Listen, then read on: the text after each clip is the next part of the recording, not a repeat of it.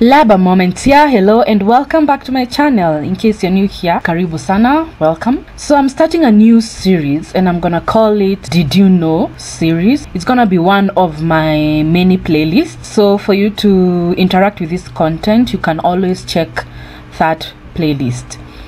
And in this particular part, part 1, I want to tackle the issue of online safety.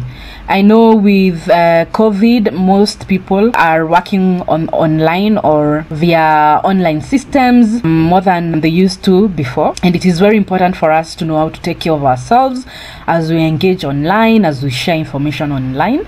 So I'm gonna tackle something called digital footprint, and I'm hoping that this will be a light bulb moment for most of you, my subscribers, my fam. So leave me a comment down below if you find this content useful, and like this particular video. It will support my channel. So let's dive in. So what is digital footprint? So I'll give you a second, 20 seconds to think through these words. Digital footprint. What is it? Backbenchers, anybody? Nobody? Okay. So digital footprint, what is it? Basically, digital footprint is the trail of data you create while you're using the internet. Simple. Just a trail of data you create while you're using the internet. Sounds pretty simple and easy, and like something that you don't need to worry about. Yes, you should, and also you should not worry about. So how can you leave this data or this trail? You can leave it passively or unintentionally. Probably there could be some bots or something else behind the scenes collecting your data without your knowledge. Or you could leave it actively, like when you post something online, you actively create your digital footprint. So what does this digital footprint that you leave, or this trail of data, include? It can be your IP address, which will link you to your internet service provider, though the IP address changes from time to time. Or it could be your device's MAC address. It could also be your password, your username. It could be the websites that you've visited, the search history. It could be emails that you've sent, chat messages that you've sent, tweets that you've posted, photos that you've uploaded, that you've been tagged on, that you've shared, that you've liked, that you've disliked, that you've commented on. Basically any information that you send through the internet leaves a digital footprint or a trail that can be mapped or connected with you, with your online presence, with your online self. So implications of the digital footprint you leave. What does it mean? So more time on social media will result to your digital footprint growing larger and larger. Also, private information could be exposed through your digital footprint. There could be the risk of reputation damage if whatever information is exposed through your engagement, passively or actively, in the internet, could damage your reputation or somebody else's reputation or your company's reputation. There's risk of financial loss if your credit card and your bank account numbers are hacked. People could use that information and withdraw your money. Could also be the risk of impersonation, somebody creating a persona that looks or acts like you, behaves like you, has the same information that personally identifies you as an individual online. So your personally identifiable information can be easily replicated, and somebody else takes that persona and does some damaging stuff online in the pretense of being you. So that's why it is important to understand the digital footprint, and as you interact with it, you need to know as you interact with the internet, you need to know that you are creating a trail of data that can be mapped directly to you. But however, do not fret, because all internet users have a digital footprint.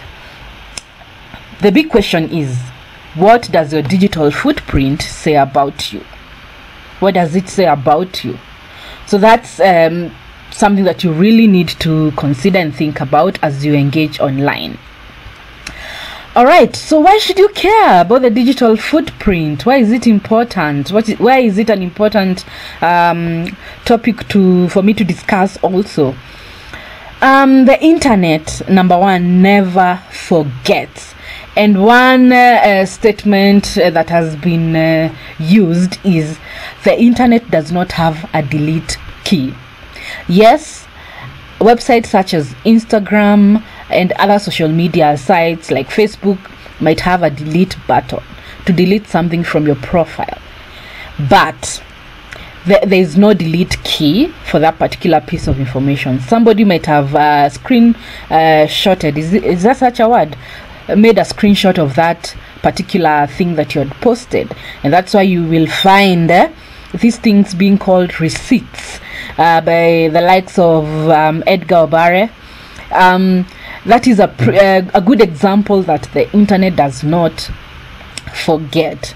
So this is why you should care as you engage online. Whatever you post online, just know that the internet never forgets. If you decide to expose your personal information, your social life, your family life, just do it with the mind and the clarity of mind that these things can never be deleted from the internet. Deleting content is not equal to erasing the digital footprint. That's also something that you need to know. Okay, so what are the do's? How can you manage the digital footprint you leave behind? What can you do to ensure that the digital footprint, or rather the digital data you leave behind, will not be used against you, or will not be used to commit a cybercrime, or will not be used to harm anybody, including yourself, in now or in the near future? The baseline idea is that you need to be intentional and mindful on the trail you leave behind. If you forget everything else I say, I have 10 do's that you need to follow, which I got from Kaspersky's website. But if you forget everything else, just know and remember that you've got to be intentional and mindful and careful as you engage and as you interact online. But these are the top 10 do's that you could consider following. Number one, keep your personal information professional and limited. No one needs to know your relationship status or your private phone number. You can always have a professional a professional line that people can reach you through. You can create a professional profile on LinkedIn with the right kind of information where people can engage you professionally.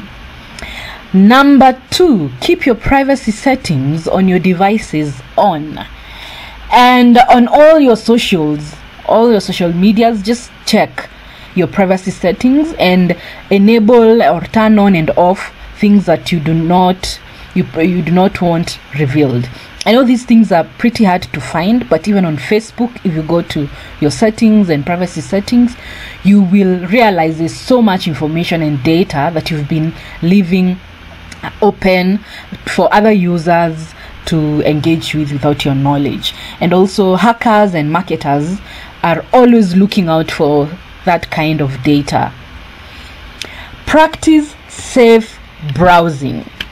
One word I can say, one statement I can say about this: thou shalt not walk through a dangerous online neighborhood. That's basically what practicing safe browsing is. The fourth thing that you need to do, make sure your internet connection is secure, and you could consider using a virtual private network. And basically what these VPNs are is they enable you to have a secure connection between your device and the internet server, that no one else can monitor or access the data that you're transacting through that particular channel. Number 5, be careful what you download. You could be downloading a computer virus, you could be downloading something that will collect more data about yourself, maybe through the device that you're using. It could be your phone. That particular virus could go and read your messages, read your mobile money messages, and get information that you would not want to be revealed to hackers. Number 6, choose strong passwords. This sounds like pretty much something easy, but you'll notice most people like to use 1 2 3 4 5 6 or 6 2 3, the other way around basically, or your birth year, or a combination of your names and your birth year. Please, those are not strong passwords.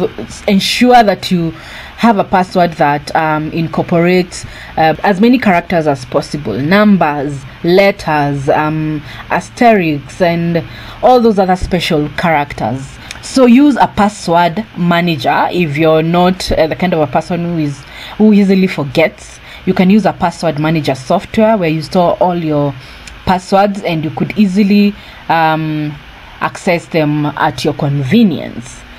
Number 7, make online purchases from secure sites. So how do you know that you're accessing a secure website or e-commerce site? If, for example, you're shopping online on Jumia, right now people are going crazy on November Black Friday deals, and you just get a link to a website, and you click on it and you start shopping, and you enter your credit card details, etc., without checking whether that particular site is secure. But how do you know whether that site is secure? One way to know is look at the URL. Does it start with HTTPS, where the S just stands for secure, or does it just start with HTTP without an S? So be very careful. Engage with URLs that have that last S on the URL. Okay, number 8, be careful what you post. Very easy. The internet does not have a delete key. That's what we said earlier. And number 9, be careful who you meet online. Just as you're careful with your in-person social life, you also have got to be careful with your online social life, because there are so many fake people. You could be catfished. There's so many people creating profiles that are not real. Yeah, so be very careful. And this is how you get young children and teenagers being catfished and being taken advantage of, because you meet somebody online and you think this person is your age mate, but then you find out that this is an older person who can easily take advantage of you. The last but not the least, keep your antivirus program up to date. So update your antivirus, update your operating system. Whenever you get that notification on your phone to update your Android operating system or your iOS, please do not ignore that, because they have new patches or new updates that will keep you safe as you engage and as you interact online using those devices. Those are the do's. So what are the don'ts? So the don'ts: thou shalt not click on suspicious URLs. Thou shalt not provide information that you wish to keep private. Thou shalt not leave your online profiles or your any device, your mobile phone, your laptop. Don't leave these devices logged in, because somebody can easily access your Gmail, access your social media account, and do crazy things there. And I could write so many thou shall not, but the baseline idea is thou shall not follow the do's that I mentioned above. And yeah, I hope that you've learned something. I hope that this has been useful. Leave me a comment down below, and again, if you have not subscribed to my channel, please, if you like what I do, please subscribe. If you're not yet convinced, please keep coming back and watching my content until you get convinced to subscribe. And like this particular video, share it as widely as possible. Also, let me know whether you'd want me to show you how I created this beautiful PowerPoint presentation, and I will be glad to show you how to do it. Just leave me a comment down below if you'd want me to record how to do this beautiful presentation. Also, if you'd want me to address more things concerning online safety, just leave a comment again down below in the comment section. Also, if you'd want me to address child online protection, how do you ensure that your children are safe online, or your siblings, your younger siblings are safe online, I could do another video on that particular area. Just leave me a comment if you would want to see that. So please subscribe again, like, and also hit that notification bell down below next to the subscribe button. There's a bell icon. Just hit that notification bell so that you get notified whenever I make any new uploads. Okay, thank you for your continued support, and bye bye. Tun tun tun tun tun tun tun tun tun tun tun tun tun.